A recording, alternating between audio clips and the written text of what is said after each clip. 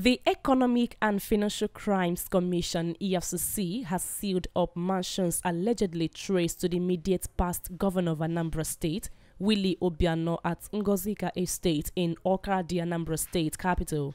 The anti-graft operatives placed a notice on the properties asking people to keep off. The notice reads, "EFCC keep off under investigation." Recall that the agency had on March 17 arrested the former governor of Anambra State while on his way to the US. His arrest came hours after he handed over to the new governor, Professor Chukwuma Charles Soludo. The former governor was arrested for alleged misappropriation of public funds, including 5 billion naira Shopee and 37 billion naira security vote, which was withdrawn in cash. Part of the funds was also allegedly diverted to finance political activities in the state. Obiano was placed on the EFCC's watch list few months before the expiration of his tenure, just as the commission cautioned that the former governor had questions to answer over alleged leaks while in office. On March 24, he was granted administrative bail after spending 6 days in EFCC custody.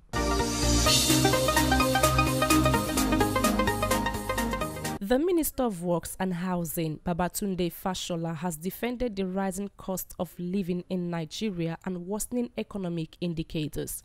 In an interview on Channels Television, Fashola, who was confronted with a chart showing indices such as a 220% increase in fertilizer prices between 2020 and 2022, decline of the naira's value by 59.45%, and rise in the cost of cooking gas by 129% within the same time period, stated that the cost of living is not only rising in Nigeria but across the world.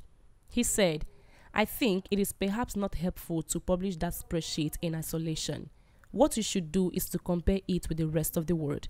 Tell me anywhere in the world where the cost of living is not rising, whether it is UK or US. Just 3 days ago, CNN was showing a footage of Americans stealing fuel, and they would not be stealing it if it was cheap. These are very challenging times globally for the entire world. So this is not an isolated occurrence that affects Nigeria only." Fashola also insisted that the Nigerian government is responding to the economic challenges. He added, "When COVID happened, we responded and put up an economic sustainability committee, and we cautioned the impact of the difficult times on Nigeria through a suite of measures.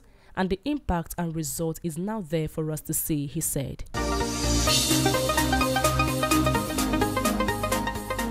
A federal high court in Lagos State has ordered the final forfeiture of a vacant plot of land in the Lekki area of Lagos, said to be linked to a former Minister of Petroleum Resources, Mrs. Diezani Alison Madweke.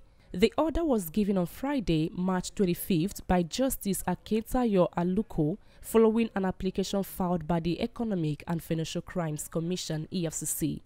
Defendants in the forfeiture application for the property listed as Plot 13, Block 2, Oniru Chieftaincy Family Private Estate, Lekki, Lagos, and said to be worth 325.4 million naira are Diezani, Mr. Donald Chief Amangbo, and Mess Group LLC.